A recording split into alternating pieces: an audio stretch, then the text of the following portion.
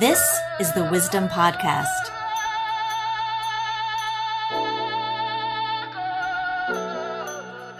Welcome to the Wisdom Podcast. I'm Daniel Aitken, and in this episode of the podcast, I had the pleasure of interviewing author and Wisdom Academy teacher Venerable Bhikkhu Anālayo. In this rich discussion, we talk about understanding self-reliance and the Buddhist tradition, and examine structural elements and meaning in the memorization process of the suttas. We also discuss the records of the Buddha's teachings and their transmission through time, and the idea of coherence when approaching the Pitakas. There's so much more, and I really hope you enjoyed this episode.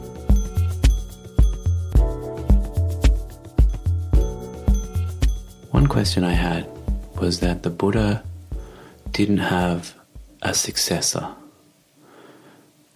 And so why do you think that was the case?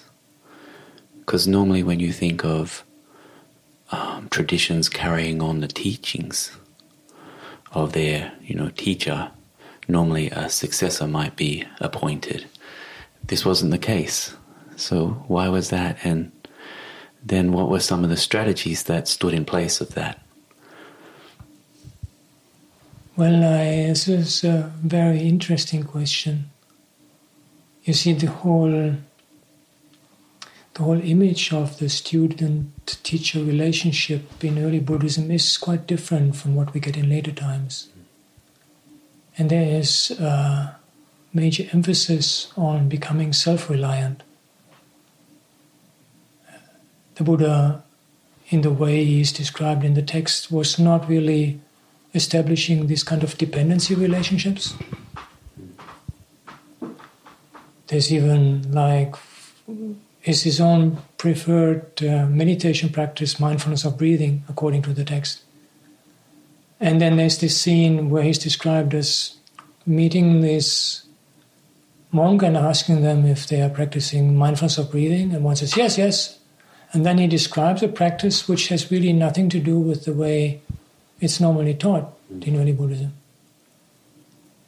And the Buddha is shown not to have any problem with that. He's just saying, well, this is the way of doing it, but let me show another way of doing it.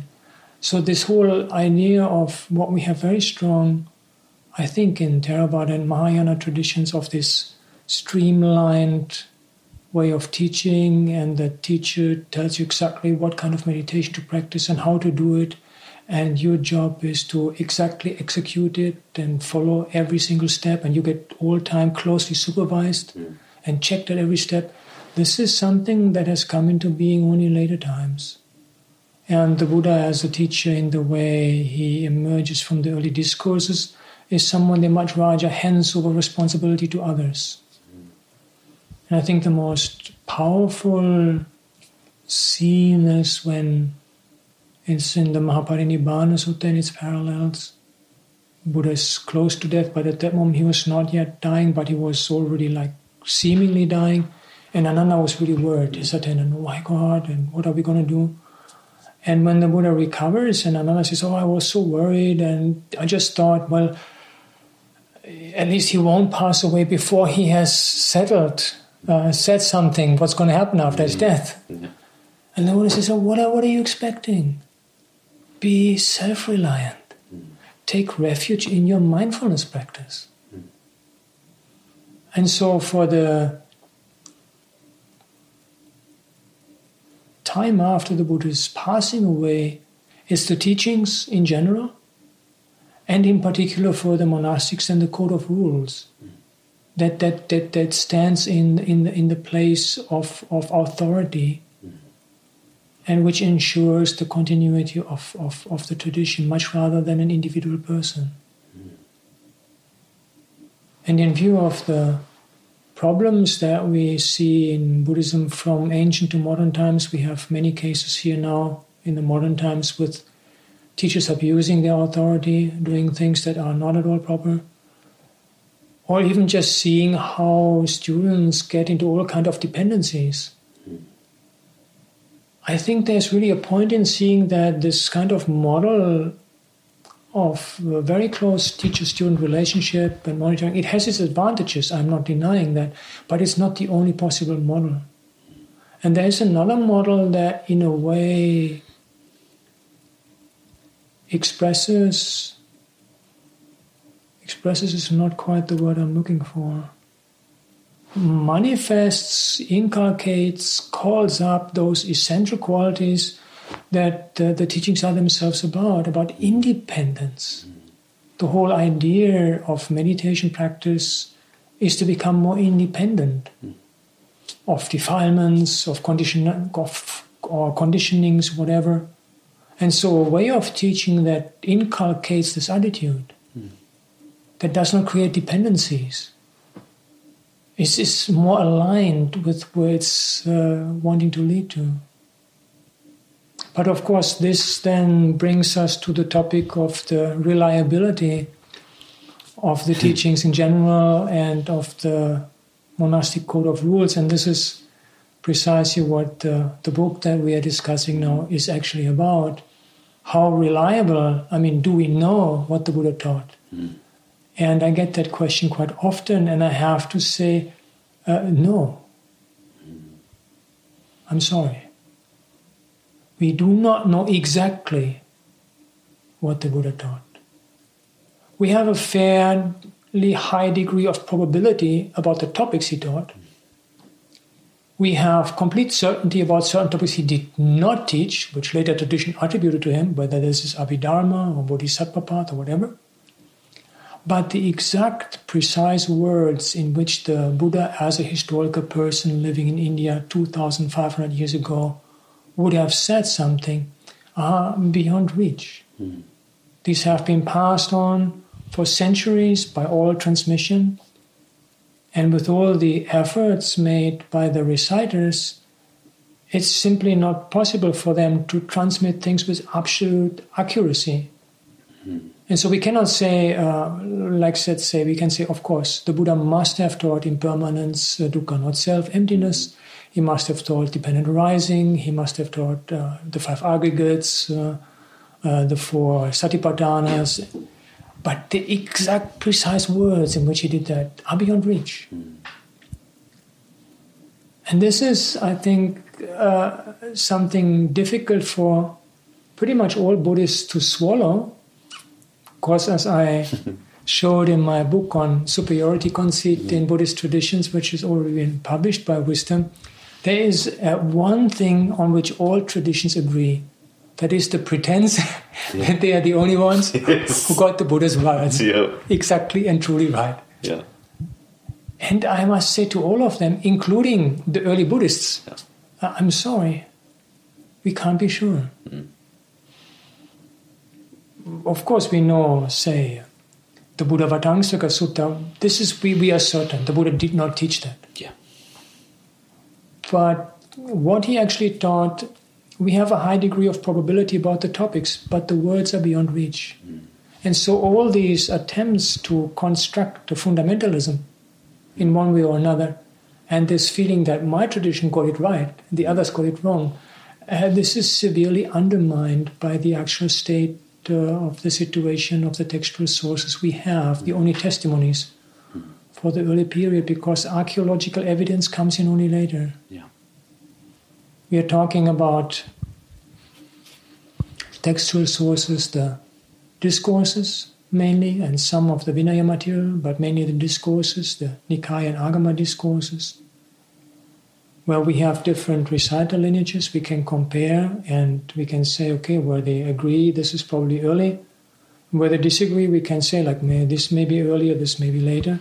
But the consensus that we can arrive at the very best, takes us to about, let's say, King Ashoka. Yeah. About 200 years after when the Buddha would have lived, and we are now really, this is hazy. Exact numbers in ancient India is difficult, but just to say something. So what 200 years later people thought the Buddha said, and those 200 years, nothing written, everything oral. Yeah. They were much better than we are nowadays in memory. They had their systems and they had their things to improve transmission, but still it cannot be an exact replica. Yeah. So that's the closest we can get. That's our situation. That's the reality. That's the reality. Yeah. So I'm thinking, this idea of self-reliance is an important idea in the teacher-student relationship. And it's important to note that it's not as if the Buddha didn't have options. We hear about students who are awakened. So he had options to say, okay, here's my successor, here's someone who's awakened. But he chose not to. And I think it's because it could be, someone might think that, it was just the Buddha, he was the only awakened one, so now we have to listen to his words and there was no other options. That wasn't the case.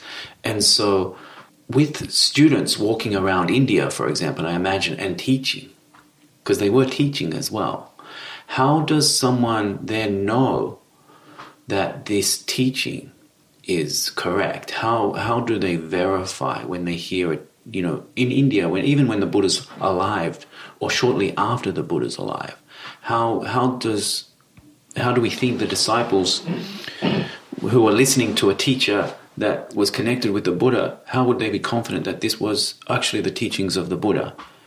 And then you mention in the book, you know, shortly after the Buddha died, you know, there's a monk that reportedly says, now I can relax. I can relax the rules. And everyone sort of said, hey, wait a minute, we need to talk about this. So there's a couple of questions there, but two in terms of how could they have confidence at the time and shortly after the death of the Buddha, passing of the Buddha, and then if we could talk a little bit about this monk who decided he could relax. Maybe I start with the monk who decided to relax, and then we go to the other one.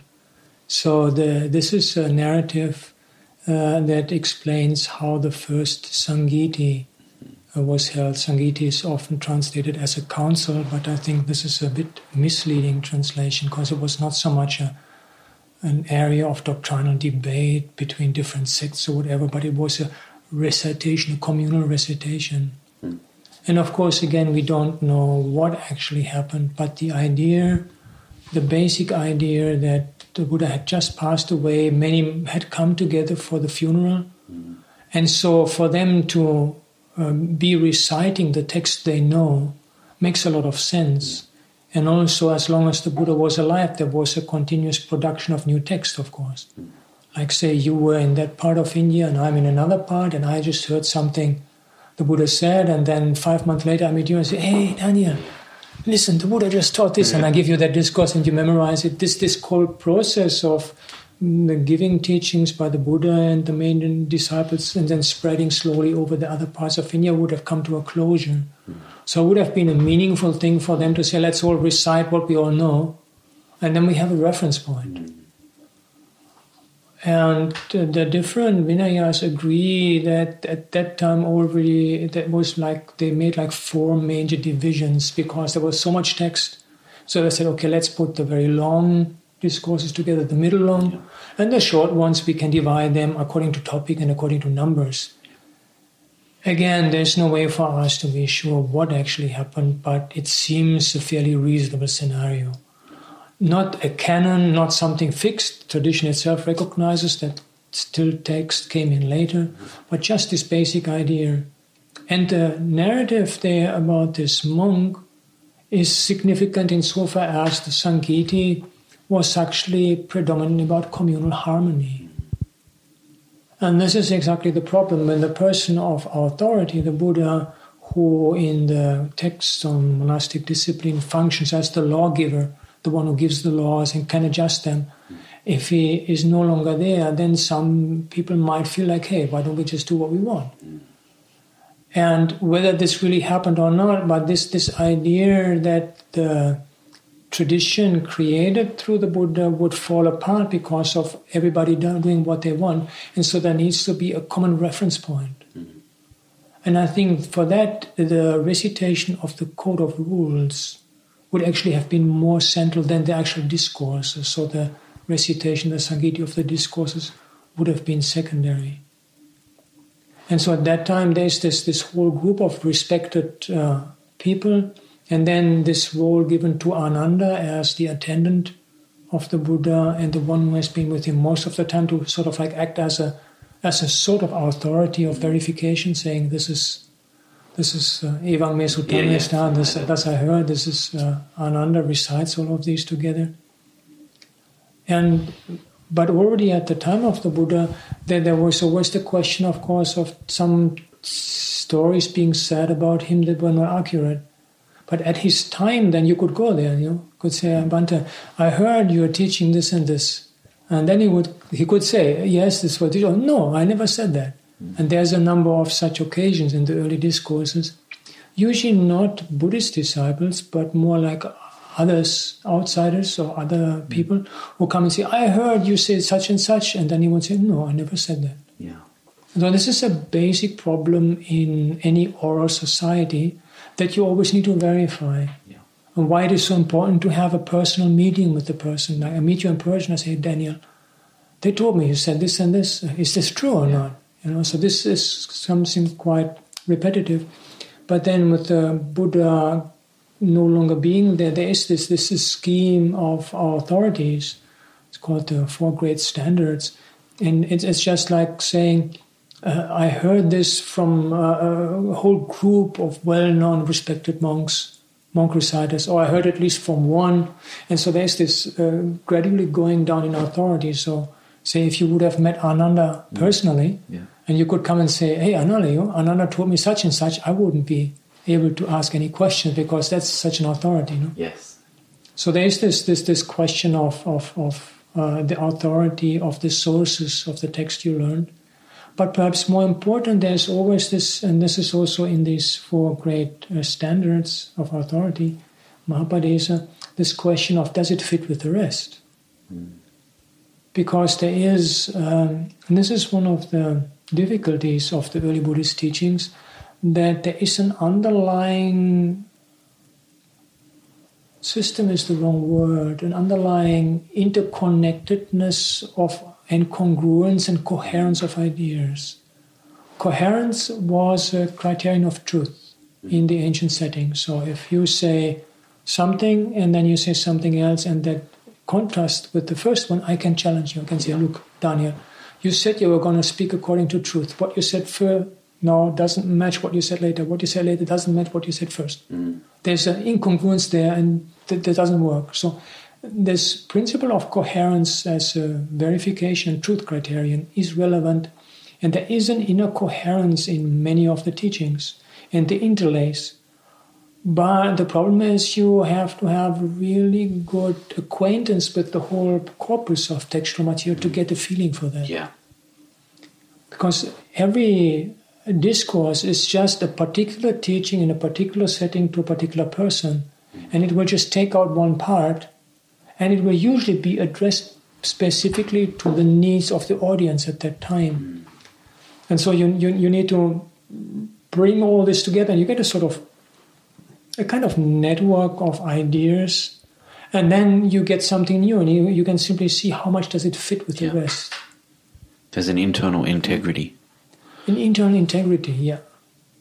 And because of the nature of orality, there are also some discrepancies there. And this is precisely how we can easily recognize when something is probably later addition, because it's not so fully coherent. I just came across one, it's just a very small example. It's in the Madhyama Agama version of the Satipaṭṭhāna Sutta, the discourse on the question of the celestial king Sakka. And so in all versions they talk about the path that a monk practices to get rid of defilements or whatever it is. And in the Madhyama Agama version there is an addition. It says the path that lasts only for one moment. And this is an influence of the doctrine of momentariness. Yeah. But the doctrine of momentariness actually is a radicalization of the teaching on impermanence that only manifested openly after the closure of the Abhidharma period. It's quite late. Yeah. But somehow somebody reciting this sutta and liking this idea of momentariness just couldn't let the occasion pass and put that in. Yeah. But when you read the whole sentence, it totally fails to make sense. Yeah. Because the path that is being discussed here cannot be only for one moment. But they had to kind of like squeeze that little thing in there that lasts only for one moment. And this is just, I just came across this very recently. It's just one example on how you can see that something doesn't fit with the rest of the thought world of the discourse. You can very clearly see, apart from the fact that this discourse, I don't remember how many versions we have, but we have kind of like several different versions from different recital lineages. They all agree only this one has this statement, and the statement fails to make sense. So it's there's two things happening. One, it's in one version of the accounts, and two, it's not part of the internal consistency of what's being taught. Yeah. And so it seems that often when things are added, not only do you not see them in other editions, they stand out because they don't fit, because it's not consistent with the rest of the teaching. And then if it fits, then... Some of them fit, and we can't say anything. Yeah. But I just want to be careful that we do not start to valorize only early is good and all later is bad. Yeah. Because precisely those later editions are fascinating because they make us understand the development of Buddhist thought, you see? Yeah. It's not all about just recovery of the pure original and everything else is later deviation, not at all. It's more, and here I come, this is my own upbringing. As a child, I was very much into evolution of species and searching for fossils. Yeah, yeah. And I love this, like you break open a stone and you get this fossil and you try to see how many million years ago. And when later I was doing my academic work, whenever I made some finding like the one I just showed, my mother would always say, "Oh, my boy has found another fossil." Because that same kind of like this fascination of understanding developments. From that little molecule, then it becomes like this, and then this animal changes into this animal, and the same with the comparative study of the text. We see there's first this idea, and then they bring in this momentariness, and this comes out of the momentariness, and then the momentariness creates this kind of problem, and they come up with a storehouse consciousness in order to explain continuity. It's not that right and wrong; it's the fascination of understanding historical developments. Yeah. And then being able to position ourselves as practicing Buddhists within that framework. Yeah. See this idea comes from here, the body scan. I really like body scan. I teach body scan, but it's not in early Buddhism. But I found out how it developed. Oh. And I think this is just lovely for me to know how this idea, what interpretation, how it moved and how it became the body scan. Yeah. Because there's something to learn as new developments come up. What was the problem they were trying to solve? Exactly. And from there, if you understand, here's a problem they were trying to solve, there's insight that comes along with that. So if you look at like storehouse consciousness, what was the problem they were trying to solve? Continuity of consciousness. Exactly. In a world where everything is momentary. Exactly. Now I can look at this in different angles. Exactly. And what does this tell me about my mind? Yeah. And you can go either way. Keep going with that story, or come back to another story that was about, a different way of understanding impermanence that's not momentary. Yeah. So this is an insight practice in a way. Exactly. Insight into what? Insight into reality, actually. Into conditionality. Conditionality, yeah. Yeah. Yeah. Reality, but conditionality. Conditionality. Is seeing the conditions, the cause and conditions. This is who sees conditionality sees the Dharma. Famous statement. Yeah. It's insight into conditionality. This is the teachings. This is what the teachings are all about. This is what it's all about. Yeah. Seeing things as processes determined by certain conditions. Exactly. Momentariness comes up. It feels really good because it's a strong statement of impermanence. But there's a problem, continuity. Yeah. Hey, storehouse consciousness. Yeah. Understanding that storehouse consciousness means to fill that gap and present a continuity, we also understand how it sometimes overstates that continuity. Yeah. Conditions. Yeah. This is so nice. And so just getting back to the book, and I'm thinking, so recitation became really important as a means of verification of the teachings. And particularly, it seems, in the monastic code. And so that was really important that was accurately recorded And I like the point you're making is that it's one way to think about it as a council, but really it's people coming together and reciting something as an act of verification. Sangiti, reciting yeah. together. Yeah. So this is an important point, I think, to think of these gatherings as gatherings of reciting the Buddha's teachings, and the monastic code in particular, which became very important. And so you make a point in the book that there's two modes of recounting in a way. One that's very strict and wants to be very accurate and very precise. That's to do with the rules and conduct. Whereas the stories around how those rules developed, the teacher has a little bit of flexibility to get the message across. And so could you talk a little bit about those two modes of verification and recitation? Yeah. Well, I mean, the code of rules needs to be recited every fortnight in the monastic community. And if you are, let us just assume you're also a monk and we are a group of monks and one of us recites it, then this is an expression of communal harmony that all of us are dedicated to following these rules. In fact, if you have broken any of them, you have to either originally during the recitation say, wait a moment, or later before that you have to confess it.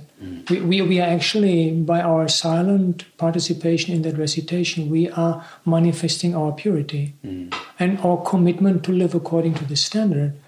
If the rules are being recited are different from the ones that you took, there's a problem there. Yeah. It doesn't work. So for the functioning of the monastic community, to have the same set of rules is absolutely crucial. Yeah. It's quite a different situation now when, for example, let me assume I am a teacher and you have just ordained, and you are now in a group of young ordained monks, and I want to teach you about the rules, and I start with the most important ones, those rules that if you break them, you're no longer a monk. So let's say killing or sex, having sex. At that point, my job is to really make it very clear to you that this is important, you don't break that rule. So whatever story I heard from my ancestors in the monastic tradition about how this rule come about, if I embellish it a little bit here and there, if I make it a little bit more dramatic, I get the message better across. Yeah. And so this is very natural that we find in these promulgation stories, we find a lot of embellishment, exaggeration, stories become more and more dramatic. And that same pattern is something we already know from ancient India between a fixed text and the story that goes with it. It's also for verses and the stories that go with them. And it's eventually also for a discourse, what the Buddha actually was believed to have said, and then the narrative that leads to that. Yeah. There is much more freedom in the narrative to adjust to the situation. Because as a reciter, that's my responsibility. I'm not just a tape recorder, but I am actually there. I have to look at the audience and I have to negotiate between the text and the audience. And this negotiation takes the form of a commentary. I explain something. If I would say now some word and I see from your face that you don't understand, then I have to stop what I'm saying, say, this means that. Earlier I said Sangiti, what Sangiti really means. So the ancient reciters had to do the same thing. They had to explain things to the audience. And these commentaries then develop a life of their own. If my story of the rule against killing and sex was very juicy, or if the explanatory comment I just gave on Sangiti was very helpful, then when you start to teach that to the next generation, you will use those same stories, or you will use that explanations. And so that commentary becomes something more fixed, or more is being reused more and more, and it comes closer to the original. Yeah. But the problem is that even with the original, you cannot get total accuracy. It's simply a drawback of oral transmission. The reciters of the Vedic texts in ancient India, they had a very high degree of precision. But that was because they started when they were very young, at 6 years old, and they learned to memorize what they did not understand. Yes, this is... When you memorize something that you don't understand and you're trained in memorization, your reproduction of the text achieves a higher degree of accuracy. Yeah. But as soon as you understand, because our way of remembering is by drawing inferences, we are changing it unavoidably. And I've had that myself. It was soon after my higher ordination in Sri Lanka. I had memorized the Code of Rules in Pali, and so we went for this ceremony. And even though the head monk was actually using a written copy, there must have been some mistake because he mispronounced one word and it made no more sense. And after that recitation, I went back with my friend. I said, look, he made a mistake. My friend, he just looked at me like, who are you? It's like as if, and I could have taken the book and shown him, but in a situation where there's no book, if the highest respected reciter has a memory slip, which can easily happen, just maybe forgets one word or changes one word, who is going to say this is wrong? So if it's a small difference, then even though you are not used to that, during the recitation, it just moves by, it's just one word, you don't pay so much attention. But when it becomes like a really substantial different thing, there comes a point at which you will no longer feel comfortable at my recitation. You feel that this is actually different. And I might even, let's say I might even come up with a new rule that you've never heard. Extreme case. And so in this way, we get different monastic lineages, because this is also then geographically. You stay in that area, I stay in this area. Maya, they recite it like this. In that area, they recite it like that. There's even one thing we have still nowadays in the Theravada tradition.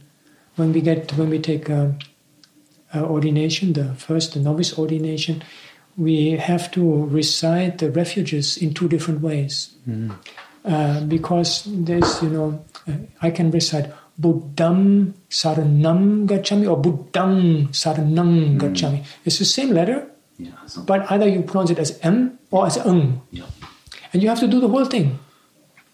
Dhammam Saranam Gacchami, and then again, Dhammam Saranam. And they are very careful. They really look like you don't that you do it rightly, and to do it all three refuges 3 times. Otherwise, the ordination ceremony isn't valid. Is this because the way of writing that is vague? Is this come from a written? The written is completely clear. It's the same. It's just a question of how you want to pronounce it. And the Buddhang is actually the correct way of pronouncing it. But for some reason, this alternative pronunciation came up because this is an ecclesiastical act and it has to be valid. We have to make sure that this difference in pronunciation is taken care of. So you do it first, once the whole thing in one pronunciation, then the whole thing in the second pronunciation, just to make sure. Well, covering all bases. The case and making sure that actually the ordination I'm receiving is valid. Well, there's a lot here. So we've been talking about recitation and you made this point that the recitation of the rules accuracy is important, whereas the recitation of the stories around how the rules came about, what's important here is the impression they make and the impact they make, whereas the rules have to be accurate because that's what you've got to live by. But you're also pointing out that oral transmission has, there can be cases where things get changed, not with intention, but through the act of recitation, things might get changed, especially when there's authority in place that might not be questioned in a situation. So then it seems as though different sort of transmission lineages could be organically created without intention. Is this your understanding of how different monastic codes came about? Or how do you account for different recitation lineages, basically? And I think this is a central principle in the coming into existence of the different Nikayas, the different schools. I don't think that we have so many individual instances of intentional schism because of some doctrinal divergence. I think it's much more that there's a more natural development, like the evolution of species.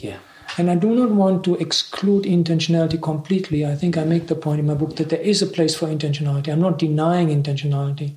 But I say that, particularly for us used to the written word, and the editor making this change in my manuscript, it's natural to default to intentionality.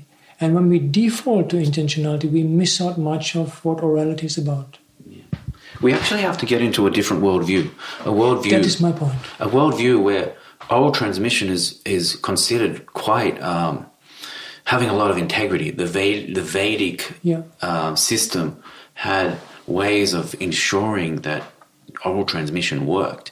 And you make the point in the book that the Chinese pilgrim, I can't remember his name, Faxi, came, and he's looking for a particular Vinaya text that he can take back to China and translate.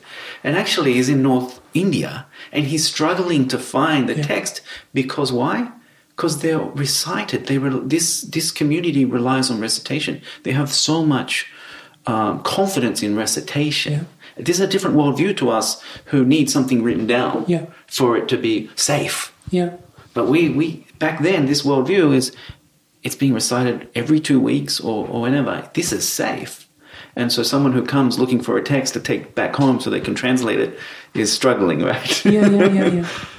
And also because the recitation is something communal. Mm-hmm. It's not individual. Yeah.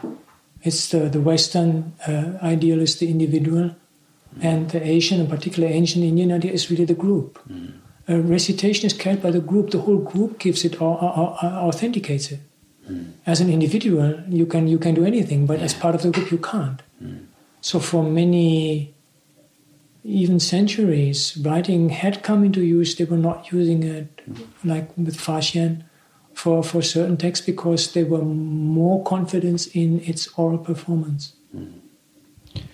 And so, this is a different worldview than we're used to. Yeah. This is a worldview where we're more confident in the coming together and recitation than, writing it down in a book that can, copying books, there's mistakes as well.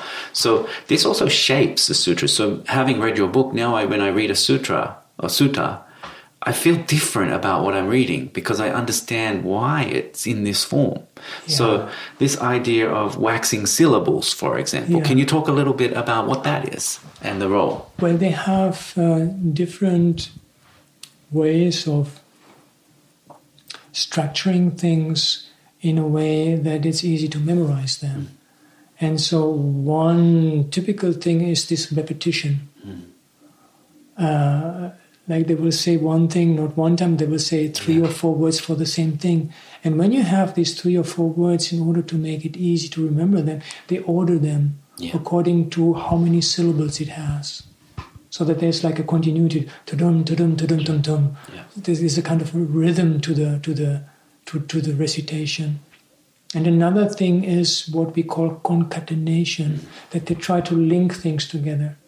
Like you have one rule in which this item comes up and then the same item comes up in the next rule, but it has another and that connects to the next. So there is a way of keeping things in sequence. Because this is another problem. One of the most typical errors I find in comparative studies is variations in sequence. And sometimes it doesn't matter whether you say first A or first B, but sometimes the sequence gets lost, you lose the meaning. Yeah. Suddenly something stands out of context, there's a simile, and you go like, hey, what does this simile, this illustration have to do with this text? Yeah. And then you go, oh, the simile belongs early, it illustrates something quite different. Oh, now it makes sense. Very nice. They're very nice findings, and this again shows this type of change is impossible for it to be intentional. Nobody would shift something to the wrong position. No. And it even shows how kind of like they were not fully thinking about the text while reciting because that they didn't notice that it went into the wrong place. This also shows this inner integrity of the text is self-correcting in some ways when you can see it. Oh, this one doesn't fit here. And it's almost like the text is correcting itself. It's very interesting. And also, in the Tibetan monasteries, I know the young boys, they learn the text without knowing what the meaning is. That is. And that's a system they use because that's a more accurate way of learning the text. Also, young minds as well, very good at memorizing. This is Vedic recitation. This is the model of Vedic recitation. And also and sometimes this makes sense of the sutta. Like, for example, before when I read a sutta and didn't know this, it's like, I think you mentioned, it's like a thesaurus. Similar words. So similar words are used in a row. And I used to think, oh, there must be some special reason. And I bet you there's a commentary that explains why this word. And now I understand that, no. This is because of the way the text was recorded. Yeah. And this is for, veracity of the text. And actually it's the general meaning that's important. Exactly. Yeah. Yeah. When we see such a group, such a cluster of similar terms, we do not want to sit down and start to see what's the precise difference between the first and the second and the third. We want to get the general meaning and understand that they are simply making sure that when the text was heard, at least one of these words stuck in the mind. Yeah. So this changes the way you read suttas when you understand why the form is like this. Even you mentioned there's a case where normally we count 1, 2, 3, 4, 5, 6. And there's a sutta where it's like 6 then 5. Yeah. And so you could like be scratching your head. Why have we got 6 5 if you don't understand the reason? Yeah. And the reason is this cha and pancha. Exactly. So you have to say the shorter one before the for the longer one. That's how they recite it, cha pancha rather than pancha cha. Okay. I also thought when I was looking at that, reading your book, I thought it's very smart as well, because pancha cha, you might conflate those, and 6 might get lost in the transmission because you're pancha cha, and then you just go pancha skipping cha, and so you end up after 100 years just saying 5, not 5 6. I don't know what you think of that, but I was thinking there's all these reasons. Yeah, I hadn't actually thought of that possibility, but it's the law of waxing syllables that turns that around. Yeah, and I think what is really good for all of us to take away when we are reading suttas. Read them aloud. Mm-hmm. Read them out loud. Yeah. So that you hear what you read. That's even good if advice. It's in English. Really? In English? Even read if it out English, loud, yeah. Still, I have given this advice repeatedly to people, and all of them come back with very positive results. Just reading it out loud makes you hear it and makes you be naturally more aware of the orality of these texts. Is it easier to memorize reading it out loud as well? Is there help there? I'm talking now to a Western audience who don't want to memorize, but who just have, like, say, Bhikkhu Buddhist translation of the Samyutta Nikaya, and there's a text that you find interesting, read it out loud. Mm-hmm. I mean, if you wish, you can even record it and then after listen to that recording, but even if you don't do that, just as the way of taking in the text, read it out loud. Because that activates the whole oral dimension for you.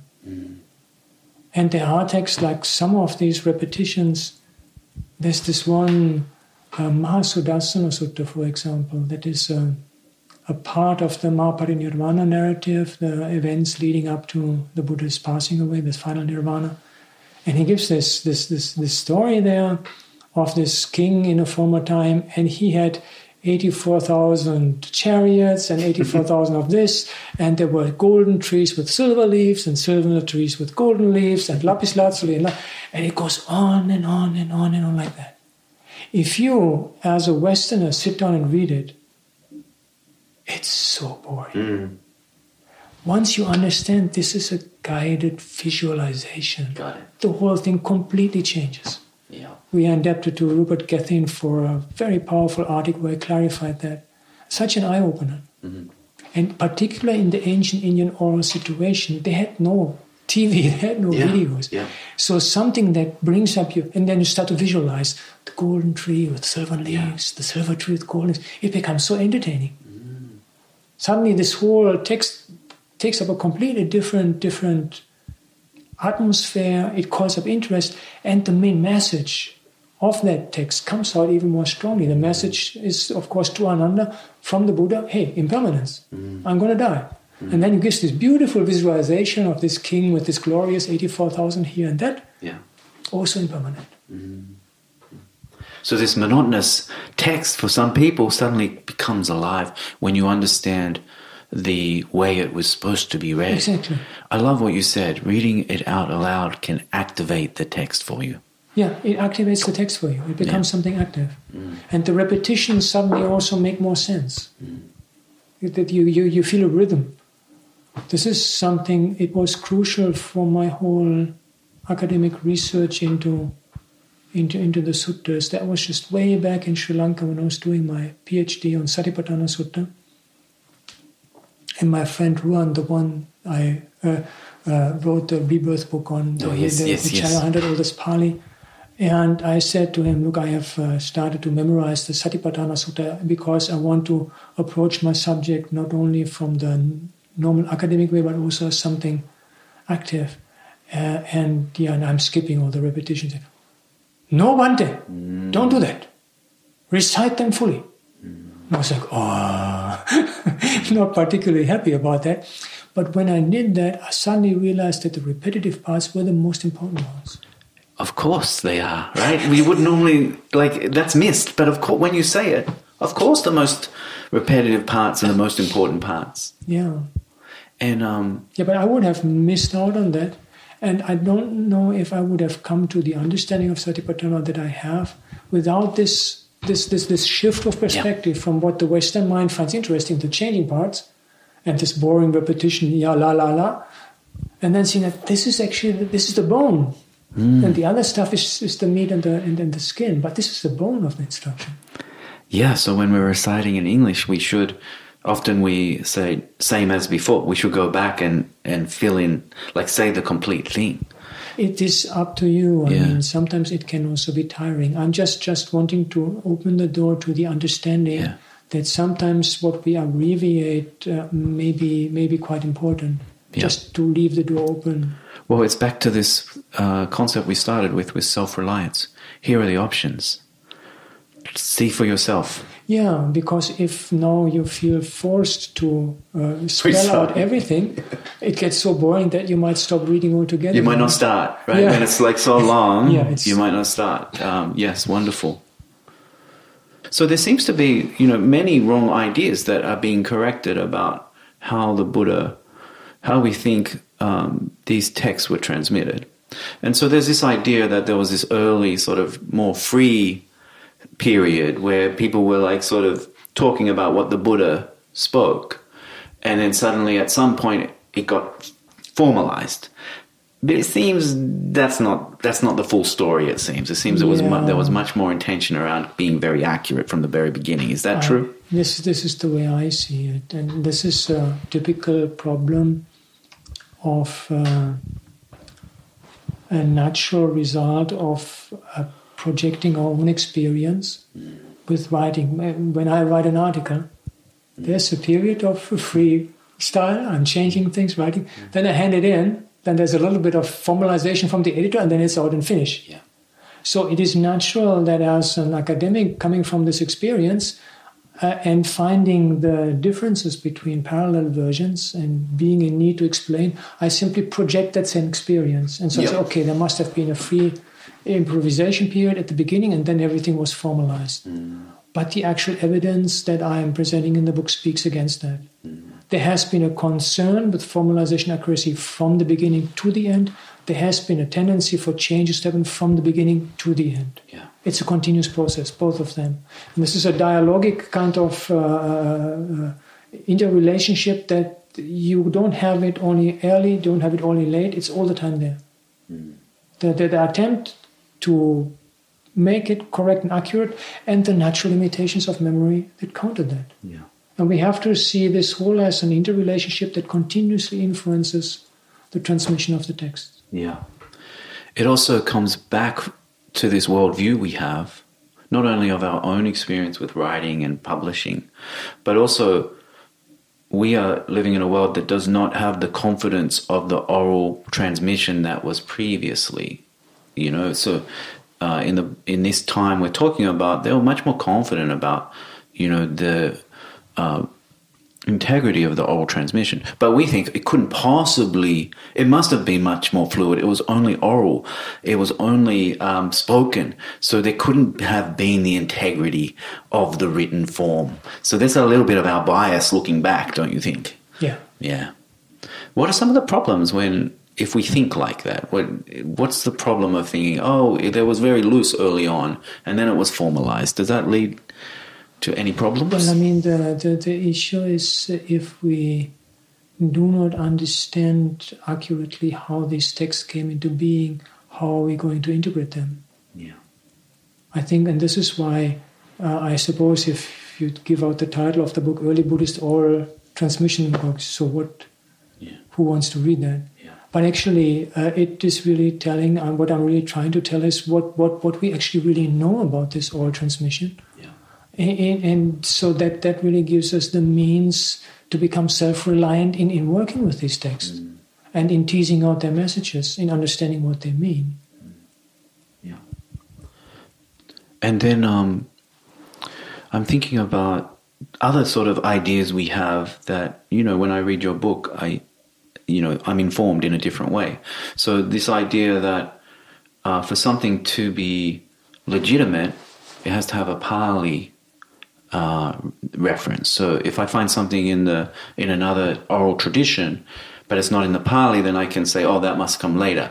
You shouldn't be confident in that sort of take. Yeah. So can you talk a little bit about that? Well, this is simply an impression that came up because of the way the study of Buddhism developed in the West. Where at first they had all these mainly Mahayana texts, on which like Burnouf and these people were working. And then when, particularly during the time of T.V. Rice Davis, when they came into contact with the Theravada countries, they got this Pali material. And this seemed to be earlier. And then there came this equation of Pali is original and the other is late. But this can no longer be upheld, and it's there's of course a lot of Pali material also that is later. But even just talking now about the discourses, we have these different transmission lineages that from India went to different parts of the world, and one of these went to Sri Lanka in a language that now we refer to as Pali, and which has the advantage of being a complete set of that particular recited tradition. So I love Pali, I recite in Pali, but there are other recited traditions that some of them, what we find in Gandhari fragments, in Sanskrit fragments, we have a few in Tibetan translation, and quite a lot had been brought to China for translation. These are just as much authentic recitation transmissions of the early discourse as the Pali discourses. Now, of course, if you have a discourse in Chinese, which is my main area of specialization, the Chinese agamas, there's the problem of translation. And certain things like the very fine philological work on how this word changes to that, and this you can't do that in the Chinese. And proper names is a headache in Chinese because you don't. It's very difficult to reconstruct what could have been the Indic original of a proper name in Chinese because they don't have letters. They have just these images. Yeah. But still, as far as teaching is concerned, particularly the Chinese agamas can really help a lot to correct Pali discourses. Yeah. So we cannot just opt for one tradition as the original. What we can only say is that the comparative study of these makes it possible for us to see developments over time periods and see what is comparatively earlier and what is comparatively later. Yeah.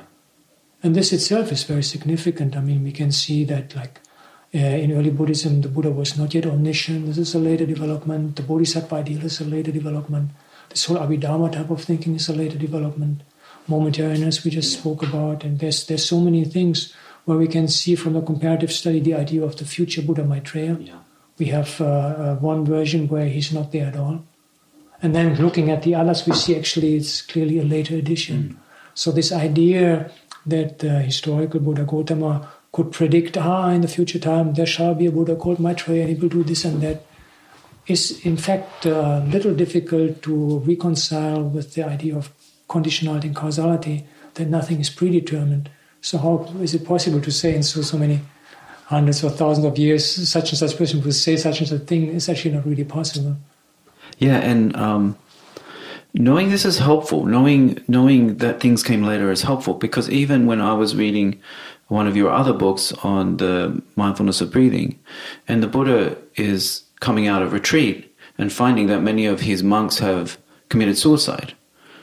and based on a teaching he gave about, the way to meditate on the body. And so if you have this idea that the Buddha is omniscient, you're sort of like, when I read that, I was thinking, how does this happen? This doesn't make sense. This story doesn't make sense. And so then if you have this other information, of course there's ways around that. Oh, the Buddha is just, pretending and all this sort of stuff. But it's very helpful to know, okay, so omniscience, this story was told in a world where the Buddha was not considered omniscient. And then you say, okay, now I understand. Now I can get to the work of what was really being taught in that specific time, if that makes sense to you. Yeah, but even without omniscience, this is one of the most difficult stories. It is something rather significant for our overall topic, because a tradition who considers the Buddha to be the supreme teacher of celestials and human beings, to pass on that a recommendation, he didn't give a full teaching, just a recommendation of asura practice led to suicide of his students. I mean, this is a very strong story, and so for the tradition to have continued that story and not suppressed it says a lot about the fidelity of the reciters. The story itself is difficult. I mean, if I would do that, I think they would kick me out here. If I would recommend something to you and then you would commit suicide, and that's just one person. And then would say like, Anālayo, you told Daniel it's good to do this practice, and he did that and he committed suicide. Oh man, I mean, this is about the worst thing as a teacher I could do. So the story itself has become again embellished in different Vinaya contexts. They make it more and more exaggerate. But the basic narrative nucleus still is the Buddha gives a recommendation of asura, of the practice of seeing the non-attractiveness of the human body, to newly ordained monks. And these become so lopsided in their practice that they commit suicide or have somebody kill them. So, and that story is what we have in all versions, and we can't put that. So we can't say that's a later addition. No, the story itself is there everywhere. We can't put it, hide it under the table somewhere. And so this is a very strong story. It shows the integrity of the transmission, because this is a rather inconvenient fact. This is highly inconvenient. And so you would think that, if there was this, if it was okay to do like innovation in this way, where you could bring in another character who came and taught that to the Buddha's disciples, and then the Buddha comes in and corrects, that would be quite easy to do. Of course, very easy to do, exactly. But that didn't happen, and that tells us something. That tells us something. But the story itself is simply, the way I read it is that he gave the recommendation and not a full instruction. And he definitely was not omniscient at that point. He was also not really having really knowing what was happening with his group. And the way I read it is like how easily you can be misunderstood. Because obviously he was not intending in that story that they can commit suicide. And that at the end then he teaches them mindfulness of breathing. Those who have not yet committed suicide, come here.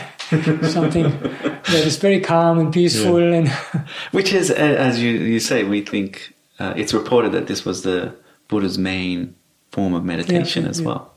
So nice that we can know that in some way. And also it tells us something I think quite significant for the Western setting, because this newly ordained monks, now you go for the you fight your way to celibacy by working on this, and instead the more gentle mindfulness of breathing. And we have that particularly with Westerners, this tendency of like really wanting to fight your way through, and that it's much better to go gradually and slowly and let the things grow, like planting seeds and allowing them to grow, instead of having this fight your way through attitude. This is like a secret instruction for Westerners, this relaxing, letting go, because, especially mindfulness meditation and this sort of, I have to stay on the object type tightness. As soon as people get instructed to relax a little bit, their meditation shines. It's really nice. There's alternate ways of thinking about the transmission of early Buddhism. And I know there's a new book by Schumann. And I was wondering, what you thought of his perspective in relationship to yours, and how they differ, and how you think about that. Yeah, and this is Aviator Schulman, Visions of the Buddha. So his theory is, he refers to that as the play of formulas. He takes the formalized aspects of the discourses, which so far all scholars consider to be relevant to memorization. And he says, no, the main thing of this is not memorization, much rather these are the building blocks out of which the discourses were improvised. And then, in order to prove that theory, he then shows, look, this discourse, you see this formula, this formula, this formula, it was built out of these formulas. And the problem is that the mere existence of formulas does not prove that these were the building blocks. And so the example I have is like if I'm saying like, punctuation is the main way of text being made. And so originally somebody just put a comma and here a colon and here an exclamation mark, and afterwards they fill in the text to fill the space. And if you don't believe it, I pull out some books and look here, there's a comma, don't you see? There's an exclamation mark, there's a question mark. It doesn't mean the fact that these punctuations are there doesn't mean the punctuation was the original way of constructing the text. Yeah. And it's not completely wrong, particularly in those times before we used digital writing. I still did my university papers with a mechanical typewriter. You have an idea of, now I need to come to a comma somehow, now I need to come to a closure of the sentence. Yeah. You already know before you're going to have a full stop or a period there, and you adjust the words accordingly. So the idea of saying that punctuation has an influence on the writing is not completely wrong. But at the same time, taking to the extreme of saying like they first put the commas and the points and then fill it up with text is not, and makes as much sense as this theory. Yeah. It just doesn't make sense. And the problem, I think, is, and this is a general problem, underestimating the challenges of memorization. And so because of not seeing the need for these formulas and formula aspects to help memorization, then there's this idea of coming up with another explanation for what the function of this is. Yeah. And this underestimating of the challenges of memorization is particularly relevant to this particular book by Aviator Schulman, because he repeatedly criticizes my work, and I've already replied in an article also called Visions of the Buddha, a critical reply. Without exception, he misrepresents my position. And when I read that first, I was like, what are you doing? I mean, if you make me say something that I never said, it's very easy for me to reply. Yes. But then I saw he's also doing that to other scholars. Yeah. Like he will say, Norman is critical of this theory by this scholar, by Frauwallner. And then he gives a reference. And you look up the reference, you find that Norman is actually supporting that theory, very opposite.